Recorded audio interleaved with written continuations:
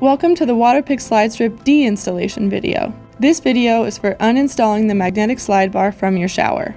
To remove the slide strip, there are a few options of tools you can use. You'll need masking tape, a standard plastic or metal putty knife, or a tile trowel.